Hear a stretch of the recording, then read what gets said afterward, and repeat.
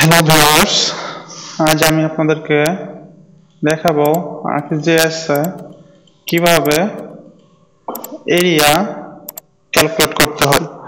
তো আমার এখানে স্ট্রাকচার নামের শেপ ফাইলটি আছে, পলিগন শেপ ফাইল। তো আমি এটার এরিয়া ক্যালকুলেট করব। তো এরিয়া ক্যালকুলেট দুইভাবে করা যায়। একটি হচ্ছে ক্যালকুলেট বাই জিওমেট্রি, অর্থাৎ অ্যাট্রিবিউট টেবিলে গিয়ে আমি প্রথমে সেটি দেখাবো এবং পরে আরেকটি উপায় দেখাবো। তো আমি আমার স্ট্রাকচারের অ্যাট্রিবিউট টেবিলটা ওপেন করি। তো এখানে এরিয়া ক্যালকুলেট করা নেই, আমি এরিয়া নতুন একটা ফিল্ড অ্যাড করব। Add field area, short inches আর লং ইঞ্চিস ডাবল যেটাই দিন সেটাই হবে, সমস্যা নেই।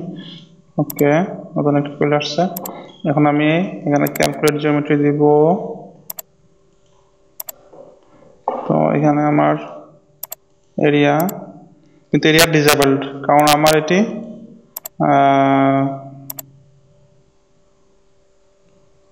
WS 9084 এ রয়েছে, কিন্তু এটা হচ্ছে জিওগ্রাফিক কোঅর্ডিনেট সিস্টেম। কিন্তু আমি যদি এরিয়া ক্যালকুলেট মেজার করতে চাই তাহলে এটি অবশ্যই প্রজেক্টেড কোঅর্ডিনেট সিস্টেমে থাকতে হবে। যার কারণে এটি আমি যেটাতে দিই না কেন ডিসেবলড, অর্থাৎ এটা এরিয়া ডিসেবলড, এরিয়া এনেবল হচ্ছে না। তো আমি এটা কি করতে পারি, এটার প্রপার্টিসে গিয়ে, লেয়ারের প্রপার্টিসে গিয়ে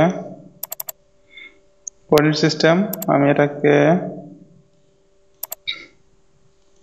আমার ফেভারিটের মধ্যে অ্যাড করা আছে। এটা বাংলাদেশ ইউটিএম অর্থাৎ প্রজেক্টেড, অথবা আমরা এখান থেকে প্রজেক্টেড কোঅর্ডিনেট সিস্টেম ইউটিএম বাংলাদেশের ক্ষেত্রে হচ্ছে WS84 নর্দার্ন হেমিস্ফিয়ার 45 অথবা 46, যে কোনো একটা দিলে হবে। তো আমি 45 অথবা 46 যেটাই দেন সেটাই হবে, আমি 46 দিচ্ছি। ওকে, তো এখন প্রজেক্টেড কোঅর্ডিনেট সিস্টেম আছে। এখন যদি আমি ক্যালকুলেট জিওমেট্রি করি তাহলে হবে area use projected coordinate system. দেখেন আমি এখানে হেক্টরস, মিটারস, আমি স্কোয়ার